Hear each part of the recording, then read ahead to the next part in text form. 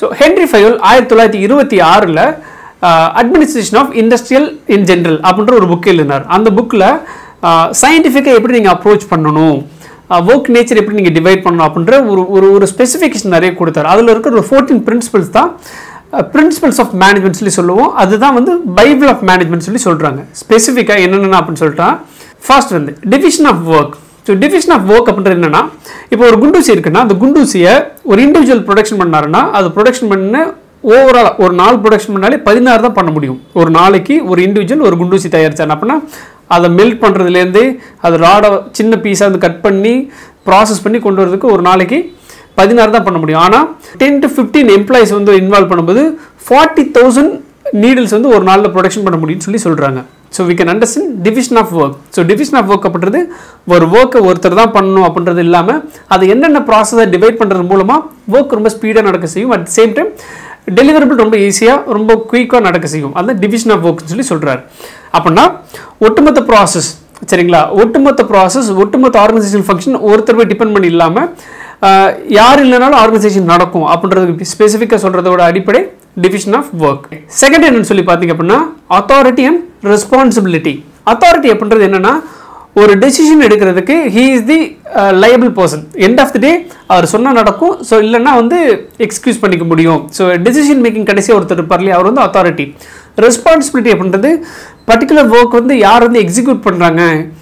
So authority நீங்கள் வந்து top level management சொல்லி ஒருத்தர் ஞாபகம் வச்சுக்கலாம். அவர் கீழே வந்து யாருக்கு அந்த ஒர்க் அசைன் பண்ணி கொடுக்குறோ அது வந்து ரெஸ்பான்சிபிலிட்டி. சே ஃபார் எக்ஸாம்பிள் ஒரு இன்ஸ்டிடியூஷன் இருக்குது அப்படின்னா இப்போ பிரின்சிபல் செக்ரட்டரி அவங்களாம் இருக்காங்க இல்லையா, அவங்க வந்து அத்தாரிட்டி. அவங்க தான் வந்து ஓனர்ஸ் ஆஃப் தி ஆர்கனைசேஷன், அவங்க தான் வந்து figure head of the organisation. So particular இருக்க ஹெச்ஓடியோ இல்லை வந்து ஒரு கிளாஸ் டீச்சரோ தான் வந்து responsible to conduct the classes, போர்ஷன்ஸ்லாம் complete பண்ணுறது, ஸ்டூடெண்ட்ஸ்க்கான நாலேஜ் கொடுக்க வேண்டியது அவங்க தான். ஆனால் அதுக்கான ரிசோர்ஸஸ்லாம் கொடுக்குறது யாருன்னு பார்த்தீங்க அப்படின்னா அத்தாரிட்டேட்டிவ் பர்சன். டிசிப்ளின்.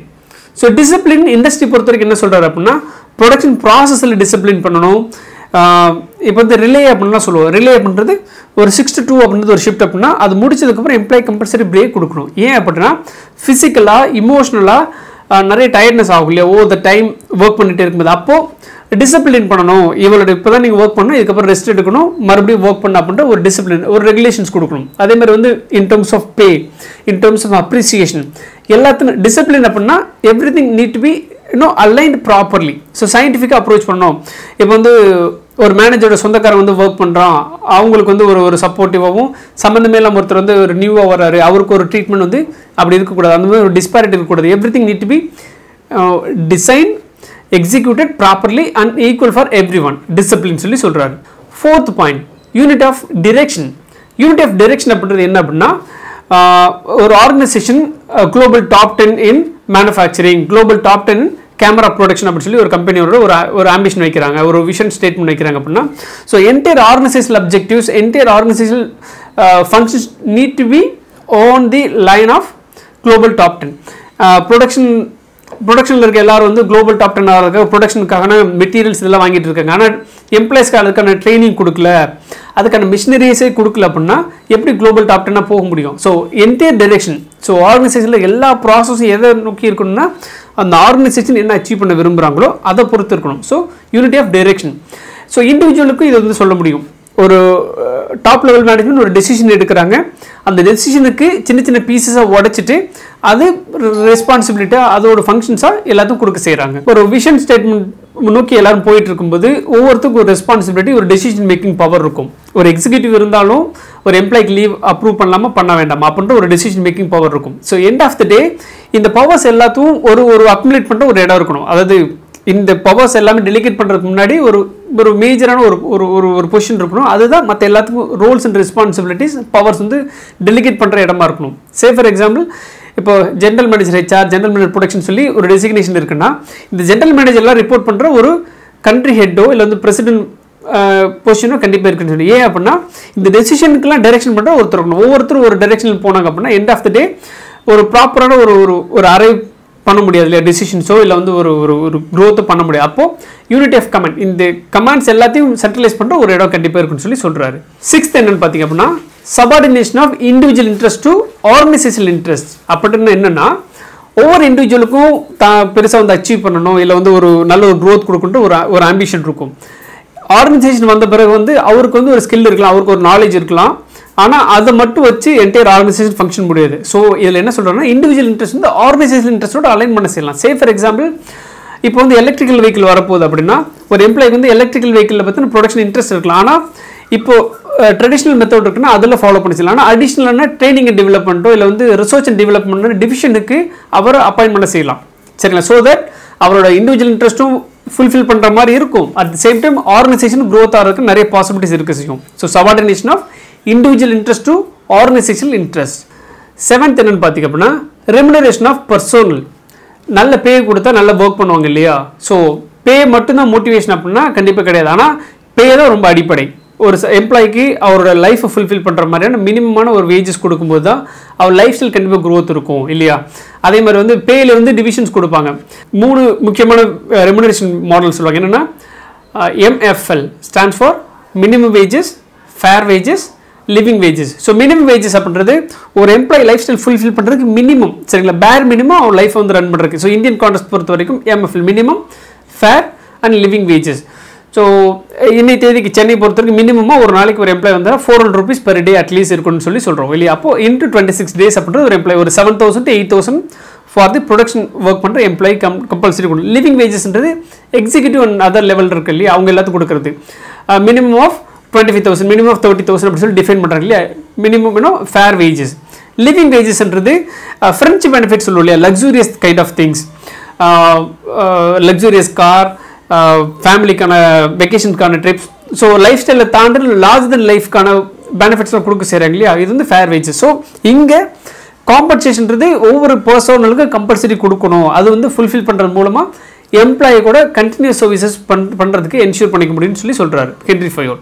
8th என்னன்னு பார்த்தீங்கன்னா சென்ட்ரலைசேஷன். ஸோ சென்ட்ரலைசேஷன் அப்படின்றது என்ன அப்படின்னா என்டையர் ஆர்கனைசேஷனல் ஆக்டிவிட்டிஸ் வந்து ஒரு காமனான பாயிண்ட்லையோ காமனான ஆக்டிவிட்டிஸ் வந்து அலைன் பண்ணுற இடத்துக்கு போகணும்.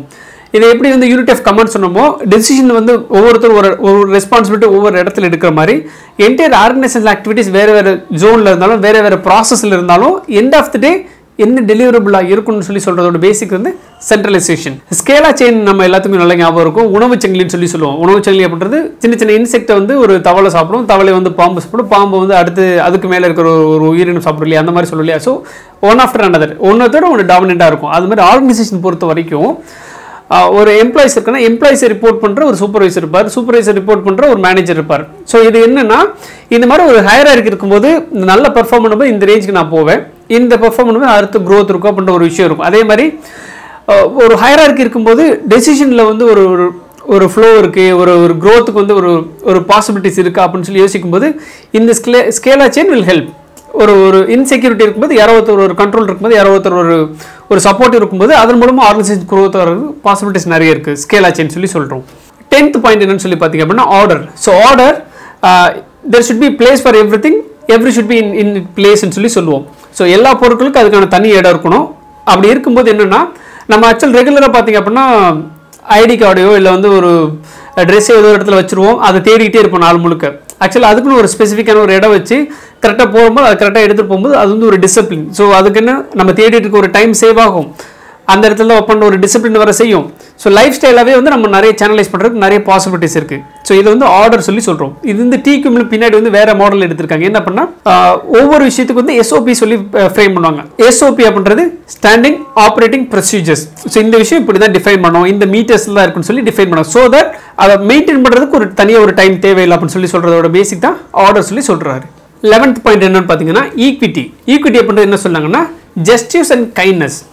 ஸோ ஒரு ஆர்கனைசேஷன் ஃபங்க்ஷன் பண்ணுறது சோஷியல் ஜஸ்டிஸ் இருக்கணும், கைண்ட்னஸ் இருக்கணும். அந்த எம்ப்ளாயிஸ் ட்ரீட் பண்ணுறது ரொம்ப ஜென்யூனாகவும் ஒரு குறைஞ்சபட்ச ஒரு மனிதாபடைய அடிப்படையில் நடத்தணும்னு சொல்கிறது ஈக்விட்டி.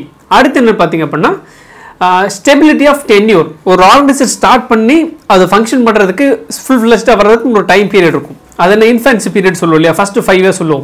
ஸோ அது வரைக்கும் எவ்ரி இண்டிவிஜுவல் இஸ் டிஃப்ரெண்ட் இல்லையா? ஸோ ஒவ்வொருத்தர் வரும்போது அவங்களுக்குன்னு ஒரு லைஃப் ஸ்டைல் இருக்கும், அவங்களுக்குன்னு ஒரு பிஹேவியர் இருக்கும்.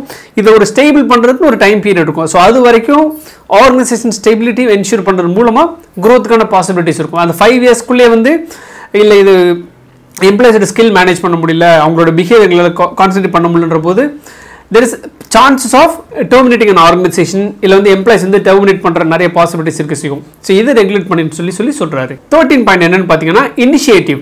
ஸோ இனிஷியேட்டிவ், ஸோ ஒரு ஆர்கனைசேஷன் ஒரு ட்ரெடிஷனல் ஆர்கனைசேஷனாக இருக்கலாம், ஆனால் இப்போ இருக்கிற ட்ரெண்டுக்கு என்னன்னு சொல்லி மாறணும். இது இப்போ 1926லேயே சொல்லியிருக்காரு. ஸோ ஒரு ஆர்கனைசேஷன் பீப்புள் மைண்ட் செட் என்ன இருக்கோ இல்லை வந்து மார்க்கெட்டில் என்ன ட்ரெண்ட் வருதோ இது எல்லாத்தையும் பொறுத்து மேனேஜ்மெண்ட் லைஃப் ஸ்டைலோ மாற்றிக்கணும்னு சொல்கிறாரு இனிஷியேட்டிவ் அப்படின்ற கான்செப்டில்.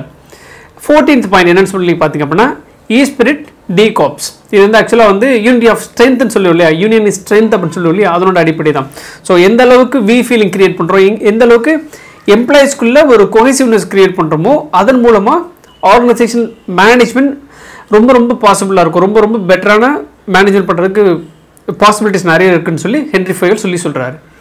ஸோ இந்த 14 பிரின்சிபல்ஸ் உங்களுக்கு ரொம்ப புரிஞ்சிருக்குன்னு நினைக்கிறேன், கண்டிப்பாக யூஸ்ஃபுல்லாக இருக்குன்னு நான் நம்புகிறேன். வீடியோ உங்களுக்கு பிடிச்சிருந்துச்சுன்னா மறக்காமல் லைக் பண்ணுங்கள்.